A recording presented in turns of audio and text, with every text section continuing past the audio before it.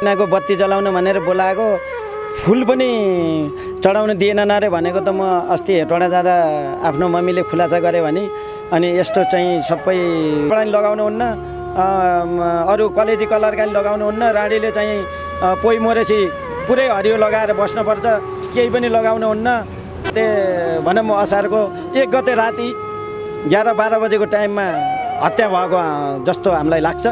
अब अनुसन्धान हत्यारालाई सर्वस्व सहित जन्म कैद हुनुपर्छ, सर्वस्व सहित जन्म कैद हुनुपर्छ हत्यारालाई।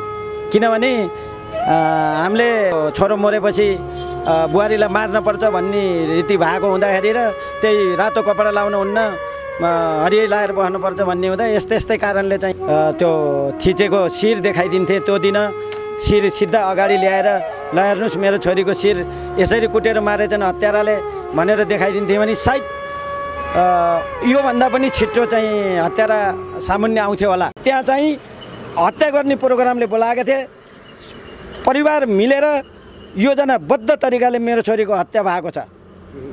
पक्कै पनि त्यस पछाडि त्यसको कति दिनपछि चाहिँ हत्या भयो जुन अब बत्ती बाल्ने दिनको कति दिन पछाडि?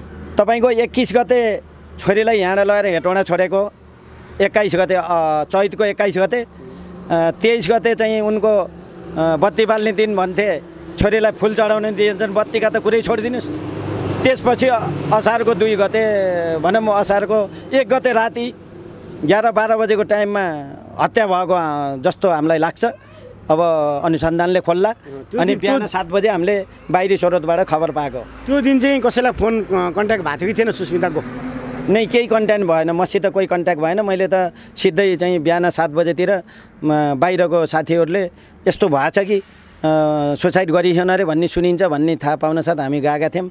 त्यो तपाईँको फोन कन्ट्याक्ट मेरो अगाडि दिनदेखि नि भएको थिएन, 1-2 दिन भएको थियो, किनकि म पनि आफू स्वयं व्यस्त हुने भन्दाखेरि मैले पनि यति फोन गर्न पाएको थिइनँ। पनि अहिले पछिल्लो समय धेरै कुराहरू निस्किरहेका छन् होइन। अब महिलाहरूले चाहिँ यो हत्या चाहिँ जबरजस्ती गर्न खोजेपछि धेरै कुराहरू यावत कुराहरू छ होइन।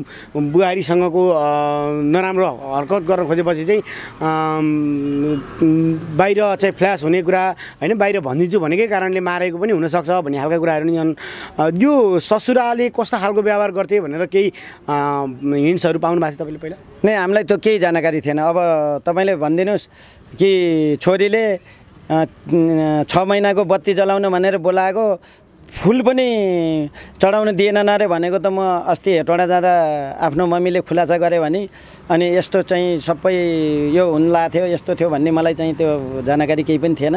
त्यति हो कि पैसाको बारेमा तपाईँको इन्सुरेन्सको बारेमा डकुमेन्ट पुगेन पठाइदिनु, यहाँ त बत्ती पनि जल्छ अनि काठमाडौँ जान छ उनले साइन गर्नुपर्छ भनेर डकुमेन्ट पुगेन भनेर डकुमेन्ट पठाउने म हो। किनभने म परासी तपाईँको अदालतमा गएर अदालतको डकुमेन्ट म खुदै गएर छोरीलाई ल्याएर पठाइएको छ। अनि त्यो डकुमेन्ट कहाँ पठाएँ अनि छोरीको इन्सुरेन्स निस्क्यो कि निस्केन, छोरीले इन्सुरेन्स कति थियो त्यो जानकार मलाई छैन। त्यो जानकार कति थियो भनेर उहाँको ठुलो ज्वाइँलाई नै थाहा छ, किनभने यो डकुमेन्ट पुगेन त्यो डकुमेन्ट पठाइदिनु भनेर उहाँको ठुलो ज्वाइँले मेसेज पठाएर अनि मैले चाहिँ परासी गएर तपाईँको यो अदालतबाट चाहिँ डकुमेन्ट निकालेर अनि हेटौडा पठाएको अवस्था हो। त्यसभन्दा अगाडि मलाई केही जानकारी छैन। पक्कै पनि भनेपछि तपाईँको विचारमा पैसाकै लागि सुस्मिताको ज्यान लिए भन्न खोज्नुभएको नै? त्यो पनि मलाई चाहिँ यस्तो पैसाकै बारेमा भन्ने पनि मलाई लागि जस्तो लाग्छ। यो अब हुनसक्छ चाहिँ हाम्रो संस्कृतिले पनि होला, किनभने त्यहाँ तपाईँको भनेअनुसार चाहिँ रातो कपडा नि लगाउनु हुन्न, अरू कलेजी कलर काली लगाउनु हुन्न, राडीले चाहिँ पोइ मोरेसी पुरै हरियो लगाएर बस्नुपर्छ, केही पनि लगाउनु हुन्न। अनि भाइ मरेपछि अनि छोरो मरेपछि बाउ र छोरी मिलेर अनि बुहारीलाई चाहिँ थिचेर मार्नुपर्छ अनि भन्ने प्रथा या हाम्रो सांस्कृतिक एउटा त्यो घरको हो, अब देशको भन्ने त मैले भनिसकेँ। त्यो राज्यले र यिनी धार्मिक मोतियारहरूले नै बताउनु पर्यो के थियो भनेर भनेपछि अरू चाहिँ मलाई भन्नु केही पनि छैन। पक्कै पनि एकदमै विध्वंस रूपमा जुन सुस्मिता केसी थापाको हत्या गरिसकेपछि अहिले चाहिँ जो हुनुहुन्छ ससुरा नन्द दुईजना प्रहरी हिरासतमा हुनुहुन्छ, कहिलेसम्म टुङ्गो लाग्छ भन्ने कुराहरू केही आएको छ? मैले अहिले भर्खरै पनि म डिएसपी साहबसित सम्पर्क गरेँ। उहाँले भन्नुहुन्छ हामी एकदम सजिलैसित चाहिँ तपाईँको हत्याको चाहिँ अगाडि पुगिएको छ, अनि केही दिनमा चाहिँ तपाईँलाई खबर हुन्छ, थाहा पाउनुहुन्छ, चिन्ता नगर्नु भन्ने आश्वासन भएको छ। म त्यसैको लागि म ढुक्क भएर बसिरहेको छु अवस्था हो। पक्कै पनि सुस्मिताको आत्माले शान्ति पाउनेछ र विशेष गरी तपाईँहरूले पीडितले न्याय पाउनेछ हामी आशा गर्छौँ र विशेष गरी प्रशासनले पनि छिटोभन्दा छिटो दोषीको सार्वजनिक गरिहालोस् होइन। अहिले जुन हिसाबले तपाईँहरू आक्रोशमा हुनु त स्वाभाविक हो होइन, आफ्नो मान्छेको ज्यान गएको छ, कस्तो खालको सजायको माग गर्नुहुन्छ? खास अहिले धेरै व्यक्तिहरू त न्याय नपाइकन आफ्नो भनाइ मात्र खेर गएको छ, कस्तो खालको सजायको माग गर्नुहुन्छ? खास जो दोषी हो उसलाई कस्तो सजाय हुनुपर्छ? मेरो भनाइ त यो सबैको भनाइ त्यही नै हुन्छ।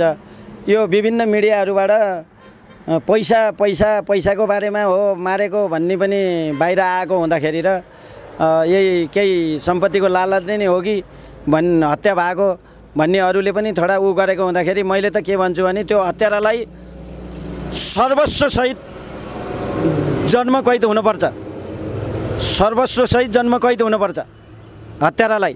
किनभने हामीले छोरीले कति पैसा पाइन्, कति के गरिन्, के कति माग गऱ्यौँ, कति हामीले पैसाको बारेमा र यो चाहिँ आर्थिकको बारेमा हामीसितबाट कुनै पनि कम्प्लेन छैन। यदि अब लाने भई माइत लाने भई यहाँ कम्प्लेन गरे भन्ने हो भनेदेखि उहाँहरूले प्रुफ देखाउनु पऱ्यो। हामीहरूले कहीँ पनि चाहिँ सम्पत्ति सम्बन्धी कम्प्लेन गरेको अवस्था छैन। उहाँहरूको संस्कृतिले लिएर उहाँहरूको चाहिँ यो छोरो मरेपछि बुहारीलाई मार्नुपर्छ भन्ने रीति भएको हुँदाखेरि र त्यही रातो कपडा लाउनु हुन्न, हरियै लाएर बस्नुपर्छ भन्ने हुँदा यस्तै यस्तै कारणले चाहिँ उहाँहरूको मेरो छोरीको हत्या भएको हुँदाखेरि सर्वस्वसहित जन्मकैदको चाहिँ सरकार सित म यही मिडिया मार्फत माग गर्न चाहन्छु। अरू बाँकी चाहिँ छ अगाडि पक्कै पनि अब जे नहुनु थियो भइसकेको छ होइन। मृतकको आत्माले शान्ति पाओस् र विशेष गरी हामीले हेटौडामा गएर पनि रिपोर्टिङ प्रस्तुत गरेका थियौँ र विशेष गरी त्यहाँ छोरी ज्वाइँ जो हुनुहुन्थ्यो उहाँको आफन्तहरू त्यो दिन त जुन दिन हत्या भएको थियो त्यो दिन राति चाहिँ आमा र ससुरा नन्द तीनजना मात्रै त्यो घरमा भएको भन्ने कुराहरू छ। त्यसमध्ये बाहिर त धेरै कुराहरू आएको छ, आमाले छुट्याउँदै गर्दा छुट्याउन खोज्नु भएको थियो, उहाँहरू दुईजना मिलेर मार्नुभयो भन्ने कुराहरू पनि आएको छ। तथापि बिना प्रमाण हामीले त्यसरी फ्याट्टै बोलिहाल्न मिल्ने पनि अवस्थाहरू छैनन्। त्यो कारणले प्रहरी प्रशासनले छिटोभन्दा छिटो सही समाचार के हो र को चाहिँ दोषी हो भन्ने कुराहरू खुलस्त रूपमा बाहिर ल्याउनुपर्छ। आगामी दिनमा यस्ता हत्या हिंसा बलात्कार जस्ता जघन्य अपराधहरूलाई न्यूनीकरण गर्नका लागि र जोरैदेखि उखेलेर फाल्नका लागि पनि अब यो अलि कडा खालको सजाय जुन देखिसकेपछि चाहिँ हत्या हिंसा बलात्कार गर्नका लागि मान्छेहरू चाहिँ हच्क्यौन् डराउन्, त्यसले गर्दा घटनाहरू नघटोस् भन्नका लागि एकदमै कडा सजायको व्यवस्था गरियोस् भनेर माग गर्दछौँ। अन्त्यमा तपाईँलाई जसले हेरेर बसिरहनु भएको छ के भन्नुहुन्छ सबैलाई? सबै जति पनि मेरो छोरीको घटना हत्याप्रति संवेदनशील भएर पत्रकार साथीहरूले विभिन्न मिडियाहरूले जति अगाडि गएर दबाब स्वरूप अगाडि चाहिँ लाने यो घटनाको बारेमा लाने गर्नुभयो। विभिन्न चाहिँ राजनीतिक दल भनौँ, विभिन्न बुद्धिजीवीहरूले, विभिन्न सङ्घ संस्थाहरूले अनि महिलाहरूले जति आवाज उठाएर हामीलाई चाहिँ साथ दिनुभयो। साथै त्यो हेटौडावासीले पनि चाहिँ हाम्रो पक्षमा जति अगाडि आएर चाहिँ बोल्नु भएको छ हामीले देखेअनुसार र चाहिँ मैले उहाँहरूलाई चाहिँ मेरो छोरीको त्यो थिचेको शिर देखाइदिन्थेँ। त्यो दिन शिर सिधा अगाडि ल्याएर ल हेर्नुहोस् मेरो छोरीको शिर यसरी कुटेर मारेछन् हत्याराले भनेर देखाइदिन्थेँ भने सायद योभन्दा पनि छिटो चाहिँ हत्यारा सामुन्य आउँथ्यो होला। र उहाँहरूसित मैले चाहिँ एकदम क्षमा प्रार्थी छु, माफी माग्न चाहन्छु। किनभने मेरो पीडितको परिवारभित्र फेरि अर्को दुर्घटना हुन्छ कि यो यस्तो थिचेको अवस्था देख्दा भनेर मैले चाहिँ नदेखाएको अवस्था पनि हो प्रहरीसित रिक्वेस्ट गरेर।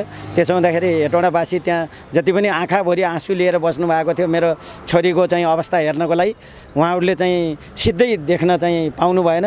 त्यसमा चाहिँ हामी पीडित पक्ष पुरै माफी माग्न चाहन्छौँ। अब यहाँ अलि एउटा कुरा थोरै मैले जोडिहालेँ। अहिले धेरै चाहिँ गल्ती भइसकेपछि अथवा यो घटनाले उग्र रूप लिइसकेपछि चाहिँ जो दोषी हो अथवा जो माथि ब्लेम लागेको छ त्यहाँबाट अलिकति धम्कीहरू आउने, राजनीतिक पावरहरू आउने, यो घटनालाई साम्य बनाउनको लागि चाहिँ धेरै घुसपेटहरू हुने, धेरै कुराहरू तपाईँ हामीले भनिरहनु पर्दैन, नेपाली समाजमा झल्किएको छ। यहाँलाई त्यस्ता खालको केही प्रस्तावहरू केही पैसामा मिलाउँ अथवा चाहिँ हामीलाई बचाउनु पर्यो भनेर ठुला मान्छे उच्च ओहदामा रहेका राजनीतिक दल अथवा चाहिँ पावरमा रहेका व्यक्तिहरूको कसैको फोनहरू आएको छ अथवा छैन? नै यस्तो मलाई आएको पनि छैन साहब, मैले यस्तो केही सोचेको पनि छैन। किनभने हुन त यो हुन्छ नि होइन, नर्मली घटना मिलाउनको लागि भनेर लाखौँ रुपियाँ पेल्नेहरू छन् होइन। तथापि यो ठाउँमा त्यस्तो नहोस् हामी अनुरोध पनि गर्न चाहन्छौँ। लाग्छ यो पीडित परिवारमा त्यस्तो हुँदैन पनि, तर यो साम्य बनाउनका लागि अलिकति दबाबहरू त्यस्तो सिर्जना भएको छैन। यस्तो दबाब मेरो माथि केही भएको छैन। मेरो वहाँ पनि एउटै चाहिँ अनुरोध उहाँ थियो, किनभने म हेटौडा जिल्ला प्रशासनमा एउटा खुट्टो राखेको छु अदालत और प्रशासनमा। मलाई सही न्याय मिलेन भनेदेखि मेरो अर्को खुट्टो कहाँ जान्छ, कहाँ जान पर्ने हो, त्यो चाहिँ म जब तक गन्तव्यमा हामी पीडित पक्ष पुग्ने छैनौँ तबसम्म हाम्रो खुट्टा हाम्रो कदम चाहिँ पछाडि हट्ने छैन। यही नै मिडिया मार्फत म सबैलाई अनुरोध गर्न चाहन्छु। पक्कै पनि समय दिनुभयो, धेरै धेरै धन्यवाद। र विशेष गरी जे नहुनु थियो तपाईँको परिवारमा जुन दुःख छ त्यो हामी सजिलै मनन गर्न सक्छौँ। सुस्मिता तपाईँको मात्रै छोरी होइन, सारा नेपालीको छोरी हो। त्यस कारणले उनको आत्माले शान्ति पाओस् र पीडितले न्याय पाओस् हामी पनि त्यही माग गर्दछौँ। समय दिनुभयो, धन्यवाद। धन्यवाद। हस्, थ्याङ्क यू।